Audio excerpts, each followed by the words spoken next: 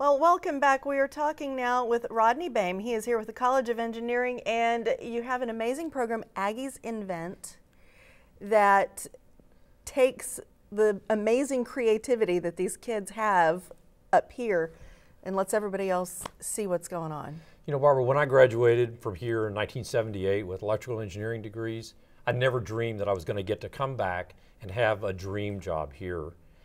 What we've been able to do is these students are so much smarter than I was when I was here. So we're harnessing that creativity in a 48-hour intensive design experience that we call Aggies Invent.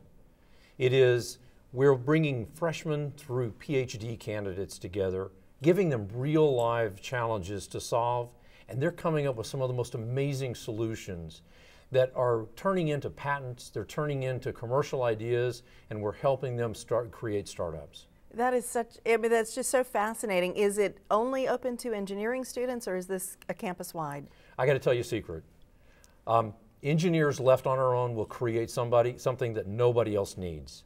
All right, so no, we want to bring in liberal arts, we want to bring in business students, we want to bring in medical students, we want to bring in every type of student that we can, because that's where true innovation happens. When you have the technical skills and the different kinds of skills, that's why we also like to have freshmen through PhD candidates, because those different experiences, the different perspectives and the different skills really are what are at the center of creativity and innovation.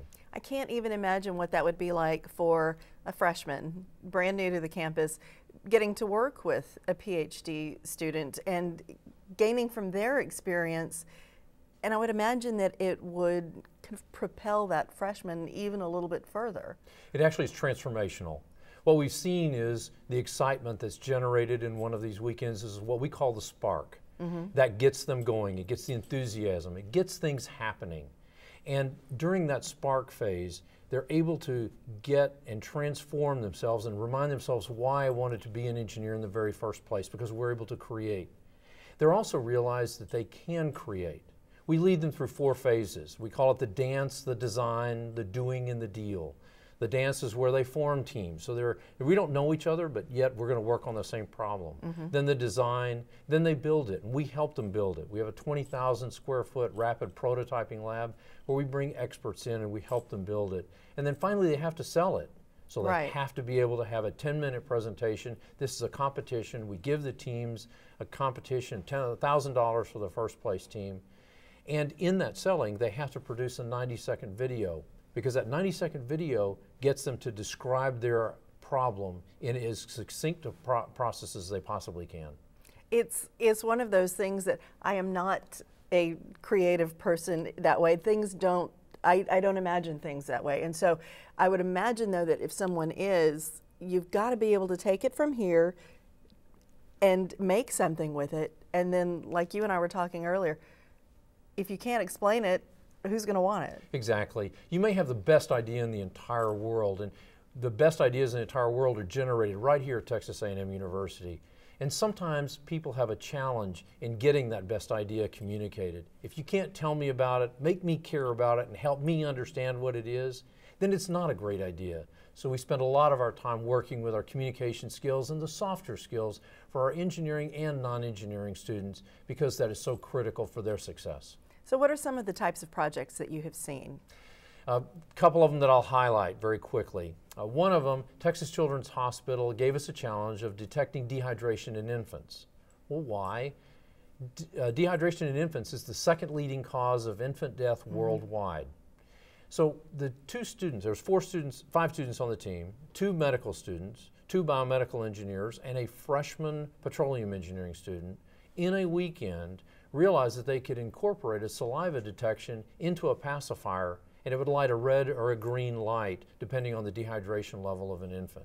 Oh, wow. They've gone on to patent this to the university, they've gone on to win several other competitions, and they're continuing to commercialize it. This is a team called Dehydratech. That is phenomenal, because as young parents with these babies, you can't tell. That's right, you don't know. A baby can't tell you when they're thirsty. That's a second amazing. one, very briefly, let me tell you about. It came out of the College of Education. We work with different colleges here, and a team took mathematical concepts. They wanted to help students understand mathematical concepts.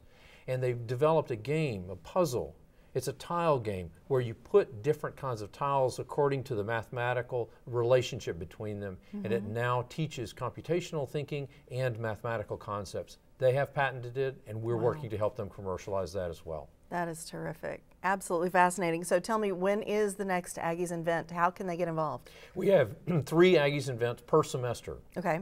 So the next one's September. It's called Bring Your Own Idea. The next one is in October. It's called, we're going to be working with Special Operations Command. The next one is in November, where we're working with AR, VR, in other words, augmented reality and virtual reality with Dell. And then the one in February I'm really excited about. It is called Invent for the Planet. We're going to be doing this event simultaneously around the world. The sun will never set on innovation. We're starting in Australia and Cambodia and Vietnam, working through all the way through Europe and then in the United States. And for the next 48-hour period of time, the entire world will be focused on innovation. Oh, wow. And we'll start it here at Texas A&M University. That is phenomenal. The website is? AggiesInvent.com. You make it so simple. I appreciate that. Thank you for coming. This sounds absolutely fascinating. It's a blast. It sounds like it. All right. Thank you, and we'll be back.